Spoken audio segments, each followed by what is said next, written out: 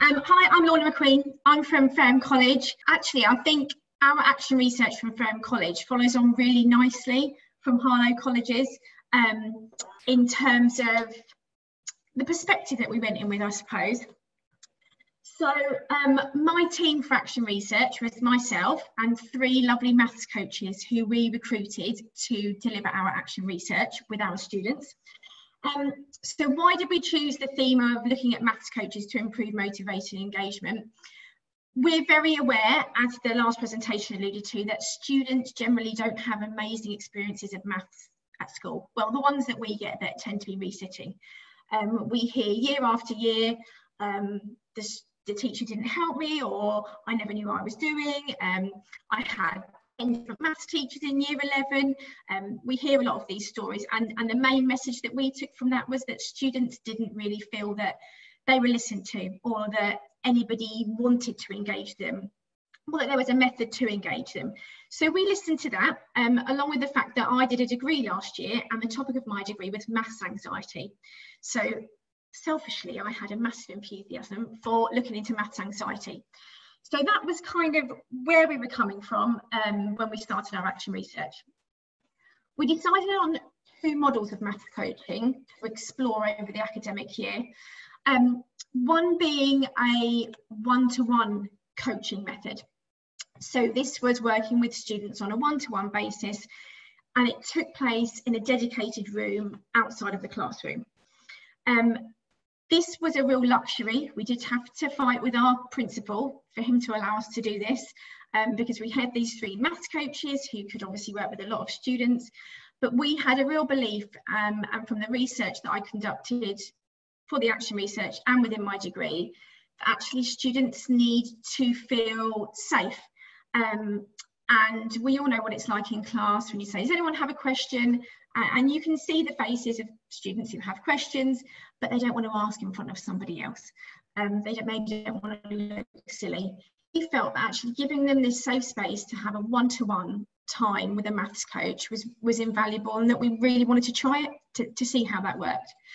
The other method of maths coach, and then we'll call this model 2, so model 1's one-to-one and model 2 is small group intervention coaching.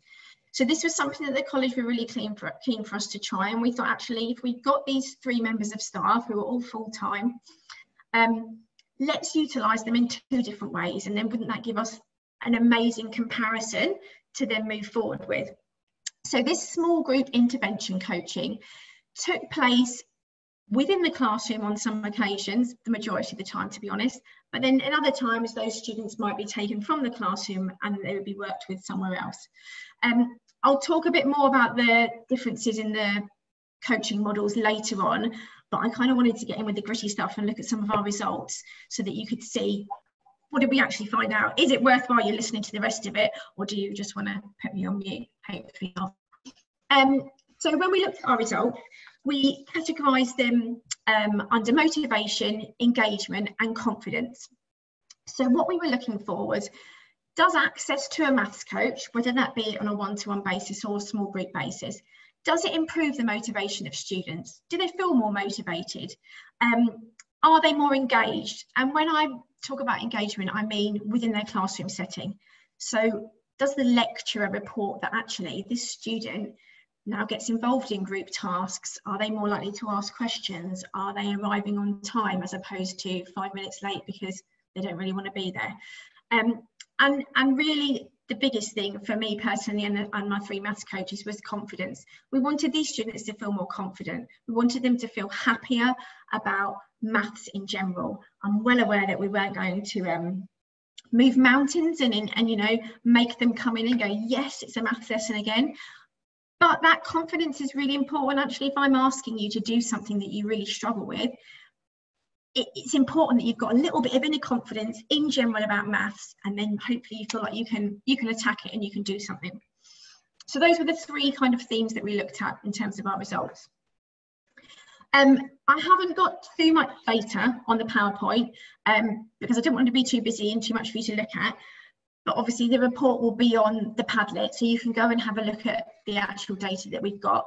I've just put up here some statistics that I thought were really important. So this is from model model, I've mixed my slides now. This is from model 2. So this is from model 2 of our coaching method. So this is where students are worked with on a small group basis.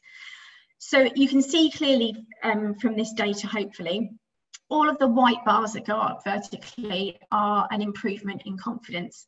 So this was looking at that element of confidence.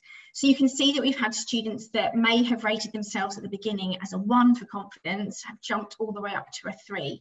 And our most impressive improvement was going from rating themselves a 2 up to a 5, which is amazing.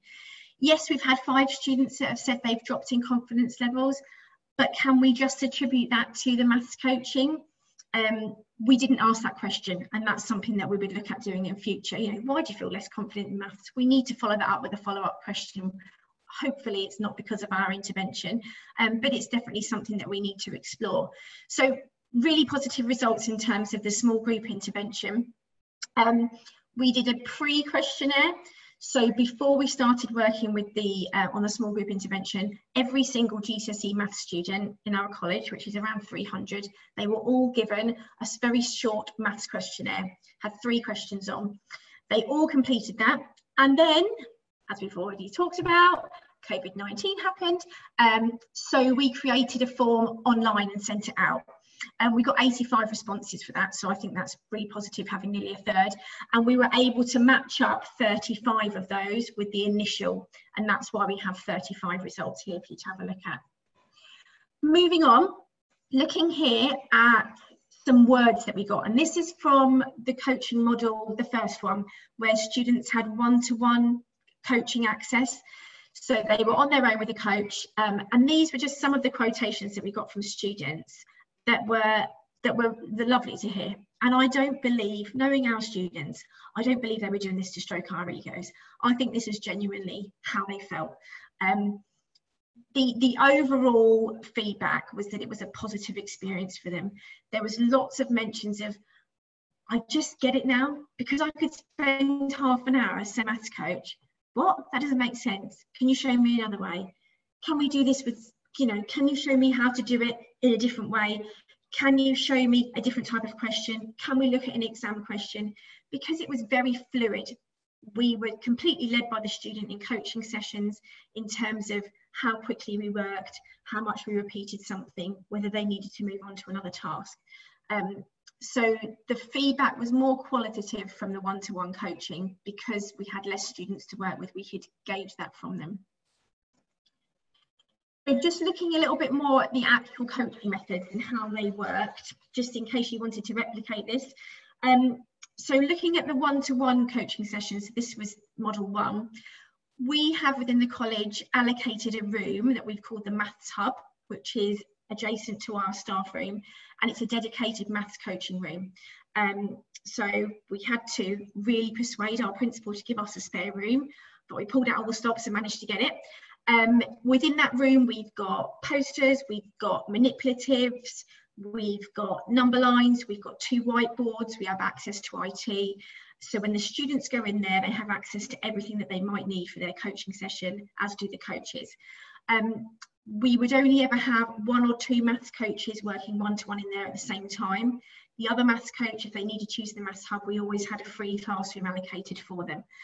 So there was never that feeling of, although you've got the coaches, you're being crammed in with lots of other people and other things going on. Students were identified by lecturers for one-to-one coaching. So as a lecturer, although I manage the team, I also lecture in maths as well. I identified students, generally our lower grade 3 students, who I thought they need a push, they need a confidence push. I want them to have more input. I want them to be more engaged in class. I want them to feel like they're in there and they're being valued. So primarily lecturers would refer students to me, and then I would allocate them to the coaches on the coaches' timetables. Each coach had 24 coaching sessions per week with different students. Assessments and self-efficacy reports were also a starting point. So if we had students saying, I'd really like to see a maths coach, I really think it would benefit me, then we listened to that as well. You know, it wasn't just on lecturers' recommendations. As I said before, we tried to run this model really fluidly. We didn't want to have barriers to students engaging. We wanted them to feel listened to the whole way through. Sessions lasted between half an hour and an hour, depending on how much input the students needed. I would say generally students tended to stay for the whole hour. If not, it was because they felt they completely nailed whatever they were doing, and they kind of wanted to go off on a bit of a high back to the class and go, woohoo, I know what I'm doing now. So it wasn't a negative thing. Topics and skills that were covered in the coaching sessions were recorded on ProMonitor, which we use at the college. So every coach was responsible for making a note on each student. This wasn't held on the student's main page, this was held in a separate area, and it was more used for the coach's own reflections, so that they could reflect on what worked well with this session this week with this student. Could I replicate that with another student? Could I do that again with the same student next week? And that was really useful when we started to look at collecting the data and then being able to have their own self-reflections. And also, we shared it with the students. So we said, do you remember the first time you came for your coaching session? This is how you felt about multiplying and dividing fractions. Today, you've just told me and you've just shown me what you can do. Look at the distance you've travelled. So feeding it back to the student as well. Moving on to the small group intervention coaching and how that worked. So coaching was mainly in the classroom. So at the beginning of a lesson, as a lecturer, I had a coach allocated to that particular class, and they would join me at the beginning of class. They would be there for the starter activity and the introduction to the lesson. And at that point, I would then identify the students within that class that I felt needed some immediate intervention and some immediate coaching so that they could fully engage in the lesson. So focus on those common weaknesses. So say, for example, I'm delivering straight line graphs, and I already know that students A, B, and C always seem to struggle with negative numbers. They just, it's always a bit of a difficulty for them at the beginning of lessons. I would say to the coach, could you please support these 3 students and help them with today's activities? We're very clear to make a difference between being an LSA and a maths coach, and that the coach was there to facilitate and support in what they were doing. The lecturers would signpost those students accordingly so we could do that. Within the lesson, if actually one of the students I've allocated to a coach seemed to be getting on fine and they said, I'm quite happy to do this on my own, but another student was struggling, the coach may engage with that student as well. So it was very fluid. For the first couple of weeks, it was difficult to, not difficult, but a challenge to kind of hone the way we were working to make it successful.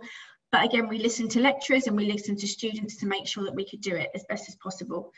And at the end of class, the coaches provided some verbal feedback to the lecturer about what had taken place, who might need some additional support, who was really successful in the activity that they were doing. So 2 quite different models, but utilising the coaches for both of them. This is my last slide, you'll probably be glad to know.